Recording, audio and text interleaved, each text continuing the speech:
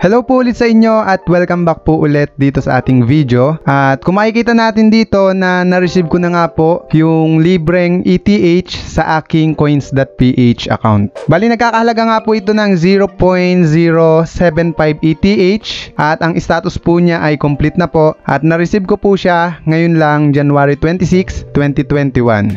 At kung titignan natin dito sa aking balance, nagkaroon po siya ng balance na 0.075 ETH at kung i-convert nga po natin siya into Philippine Peso ay nag-earn po tayo ng 4,777 ng libre lang po at wala tayong nilalabas na puhunan.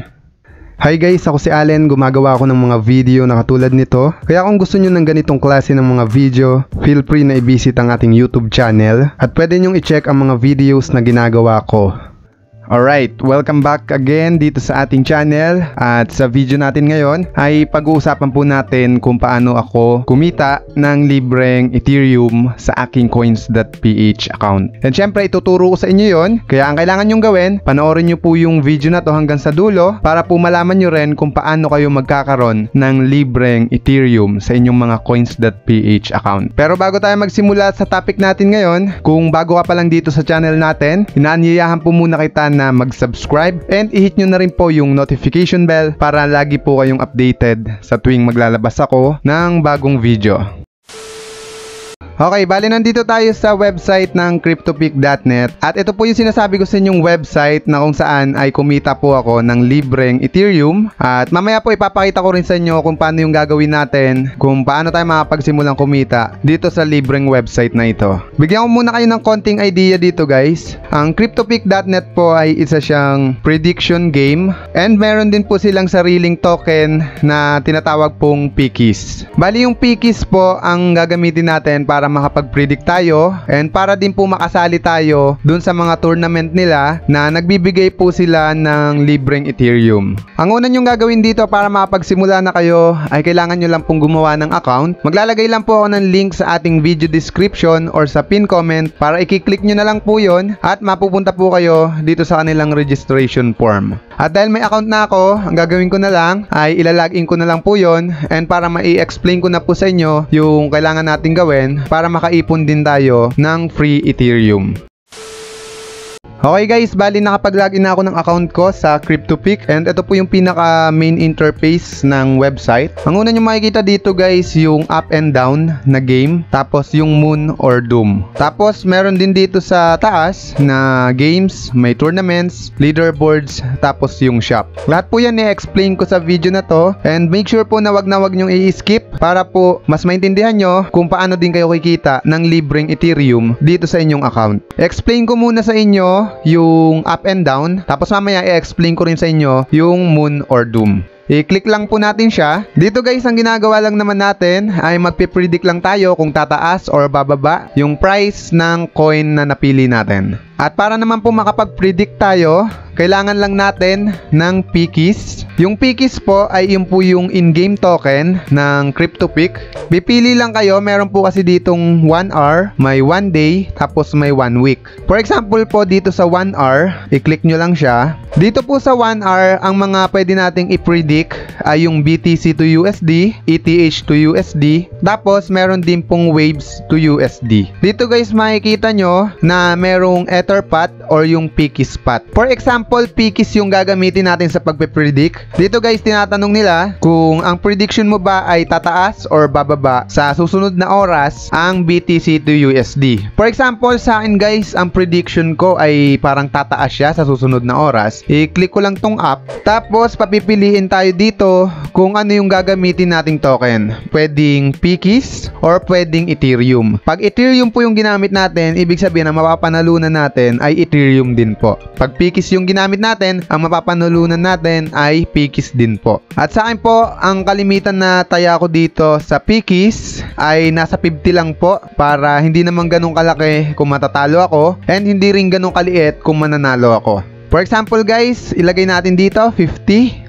I-click natin yung confirm. And ayan guys, nakapag-predict na tayo gamit ang Piggies. At hihintayin na lang natin kung tataas or bababa ang presyo ng BTC to USD sa susunod na oras. So ganun lang naman gumagana guys yung up and down dito sa games. Ngayon, punta naman tayo doon sa pangalawang game nila. Ito pong Moon or Doom. Halos magkaparehas lang talaga sila guys. I-click natin siya. Dito naman po sa Moon or Doom, halos ganun din. Merong 1 hour, may 1 day, may 1 week, and may nadagdag po yung 1 month. Dito guys, pag nag-predict tayo, ay hindi po tayo mababawasan ng Piggies. And pag nanalo naman tayo, madadagdagan po yung Piggies natin. Pero dito guys, ang mababawas sa atin ay meron silang tinatawag na yung sa statistics, yung CPR po. Dito tayo sa my profile, ipapakita ko muna sa inyo. Ito guys, yung CPR, yan po yung parang points natin pag nananalo tayo kung magaling talaga tayo sa prediction. May nadadagdag pong CPR. Yan po yung mababawas doon sa Moon or Doom pag nagkakamali po tayo. Ngayon balik tayo doon sa may Moon or Doom. Ayan, nandito tayo sa Moon or Doom. I-click ko yung 1 hour, itatry ko sa inyong ipakita. Ganon din po, magpe-predict lang tayo. Pipiliin natin yung coin na gusto natin na sa tingin natin ay tataas or bababa. I-click po natin tong pick now. Tapos pipili tayo dito ng napadaming token na sa tingin natin ay tataas or bababa. Dito guys, ang gusto kong i-predict ay yung XRP at sa tingin ko ay tataas siya sa susunod na oras. I-click ko yung confirm. And guys, walang nabawas na Piggies. Dito naman po sa Harley Doom Top 100 ay magpe-predict tayo and titignan natin kung sinong coin yung bababa sa susunod na oras. Ang tingin ko na bababa sa susunod na oras ay ito pong Litecoin. I-click ko rin yung confirm. And ayan guys, nakapag-predict na tayo. At ganun lang po yung gagawin natin para mag-predict dito sa up and down or sa Moon or Doom. Tapos ang mapapanalunan natin dito ay Piggies po. Ngayon, pag meron po kayong Piggies sa balance nyo, ay pwede po kayong makasali sa tournaments. Sa tournaments naman po ay dito sila nagbibigay ng libreng Ethereum.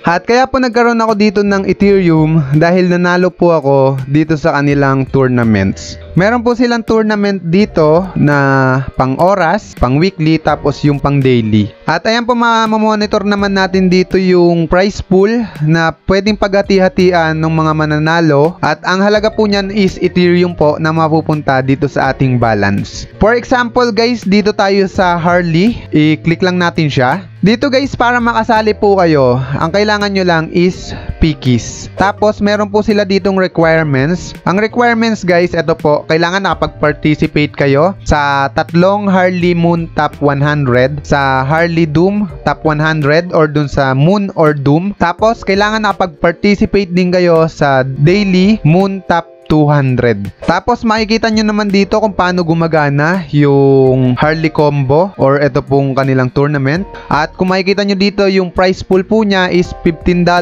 ng Ethereum. Kung first place ka at nakapag-predict ka dito, pwede ka makakuha ng 30% doon sa $15.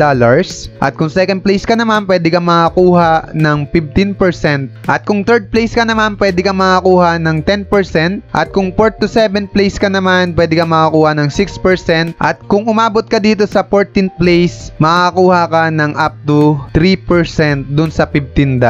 Ganun po yung hatian ng prize pool na nagkakahalaga po ng Ethereum. And automatic po yun, pupunta yon dito sa inyong account. And bukod pa dyan guys, balik tayo doon sa tournaments. Mas malaki yung pwede nyong kitain na libreng Ethereum dito naman po sa weekly at saka dito sa daily. At bukod pa dyan guys, sa tournaments tsaka sa games, yung Piggies po, pwede nyo po siyang gastusin. Ito pong Piggies guys ay hindi po siya na i-convert sa ETH, pero pwede nyo po siyang ibili ng skins. Yung skins naman po, pwede natin siyang bilihin dito sa shop ng CryptoPick.net.